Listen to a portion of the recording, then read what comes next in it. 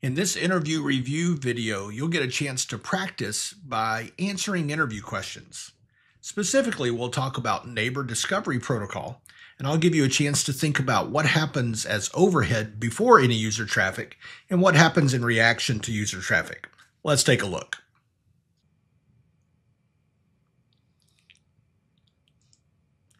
So imagine you're in this interview and you're in a room and it's got a marker board and you see this diagram on the wall. The interview starts telling you this: hey, I want to talk about neighbor discovery protocol. Imagine static addresses are used all over, so there's no dynamic address assignment. And A up here is going to ping S2's global unicast address, and it's going to work. All right, so you can infer some things knowing that. And they say, hey, let's focus on this top subnet with PCA and router R1 in it for our discussions of NDP, because there's lots of examples of NDP. We'll focus up there and explain NDP. And I want you to break it down for me, says the interviewer, for the events that happen before the ping, that is like overhead, and then the events that happen in reaction to the ping to support the ping so that it will work. All right, so that's what you're asked to do. Now, here in this video series on YouTube, it's like, hey, you just saw some videos about NDP. Think about those things, kind of order things in your mind and get ready to describe what happens in this area. So your instructions here for our exercise is, I want you to either speak to yourself or find some people to listen to you. Speak to others, or if you don't have any people around, you could type or write your answers down. You could even post to a forum, take some screenshots of the exercise and post to a forum. All those things are fine, but don't just watch the rest of the video. This is meant to be an exercise, not just more video for you to watch. You want to keep in mind accuracy. So if you're thinking you might know something, but you might not, don't make it up. Just try to be accurate. Use all the terminology that you can and use it correctly, and be clear in your explanations. It's good practice for that interview. All right. So I'll give you a few seconds to hit pause, and then I'm going to dive in and start talking about what I'd expect to hear from someone in this kind of an interview.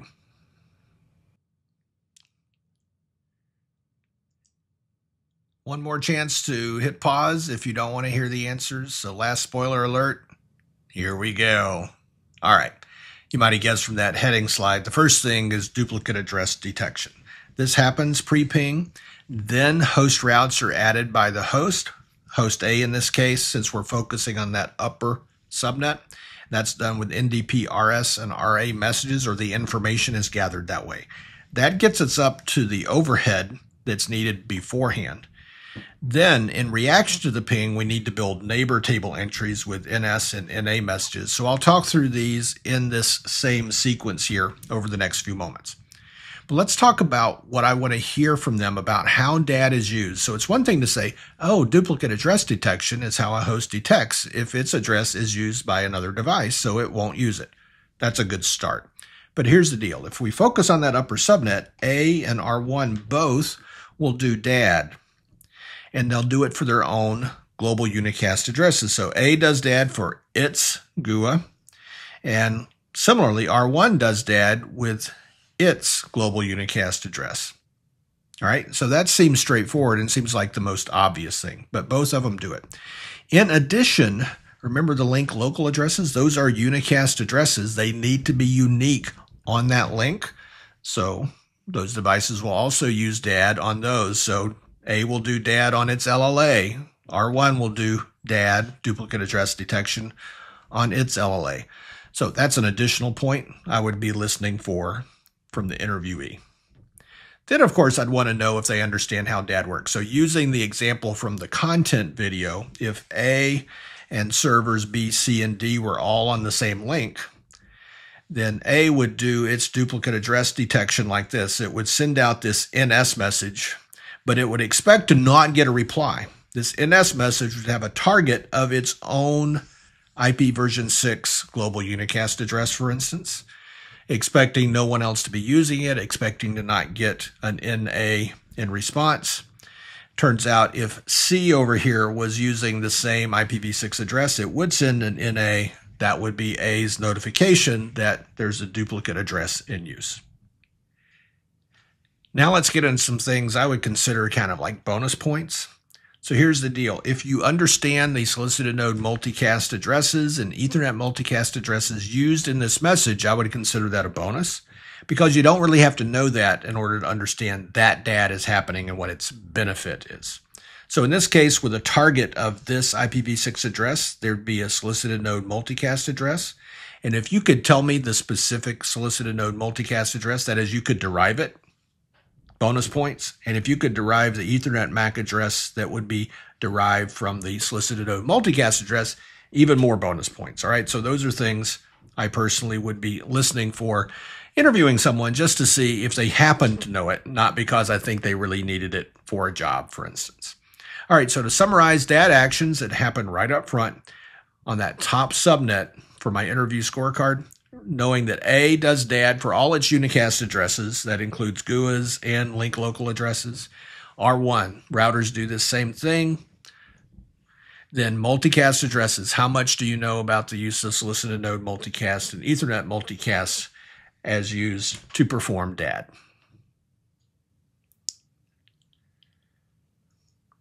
What routes does a host use? Well, they do use some with IPv6, and it uses information learned from a router.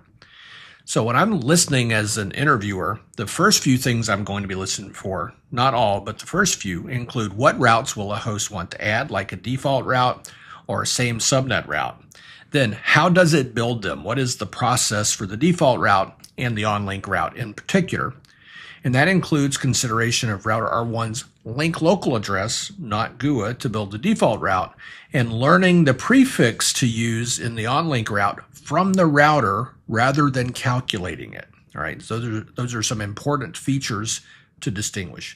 So in this case, what does host A's routing table look like? Well, it's going to have this default route.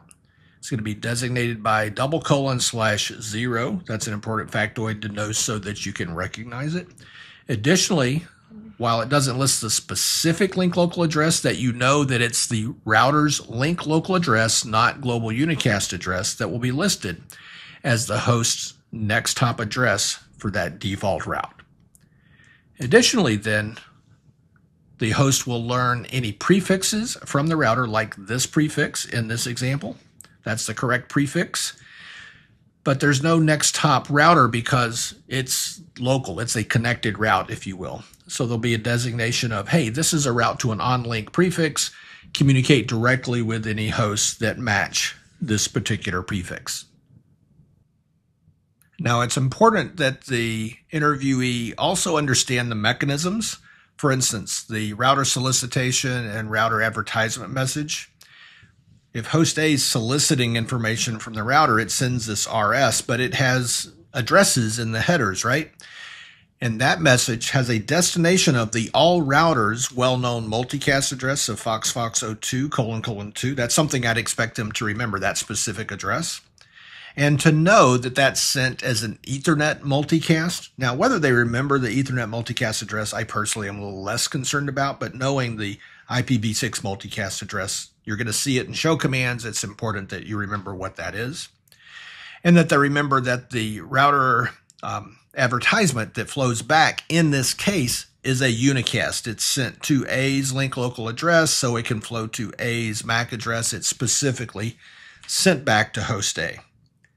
Then additional mechanisms include how the router can send an unsolicited or gratuitous RA to advertise itself to everybody in the LAN, and to reach everyone in the LAN, it sends the message to the well-known reserved multicast address foxfox02::1, which is an address used by all IPv6 hosts. So all hosts would get this message and learn about the router's IPv6 addresses as well as prefixes, as usual, with an RA. So those are a few of the mechanisms and addresses I would expect the interviewee to remember. I'd also expect them to know that that RA has on-link prefixes listed in the RA. So say if that's a prefix that exists on this link, that when A is building its routing table, it's not calculating that. It's waiting to hear this RA message that includes the prefix and the prefix links. It then places that into its routing table with that notation of on link to mean this is a route for a subnet that's on this link. Communicate directly with those. Whew, that's a lot to review, right? So there's a lot with NDP. So to summarize some of the things I'd be listening for on my interview scorecard, that host A, it's receiving that RA. I want you to explain the solicited process with RS and RA and the gratuitous process where the router just sends the RA and those differences. I would ask you to explain how a host thinks or its logic when building that default route and what that ending default route looks like. Similarly, the process of building on-link routes that we just reviewed. And maybe bonus points is the use of the multicast addresses then when using the RS and RA messages and which multicast addresses are used. Everything that's happened so far is overhead that happens up front before the ping.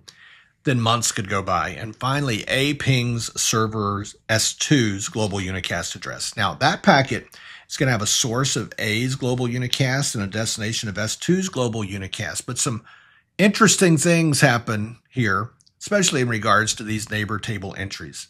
So my interview scorecard, I'm going to be listening out for that. Not because I think it's trivia, but because when you get into the depth of troubleshooting and understanding, it might be useful to know these things. So the clear understanding of the line between what happens before the ping and in reaction. So before, duplicate address detection, before you can use an address, then the routes learned from learning things about the router. Then in reaction, it's these neighbor table entries we're about to talk about. Then what neighbor table entries are needed to support that ping, and it can be a little surprising.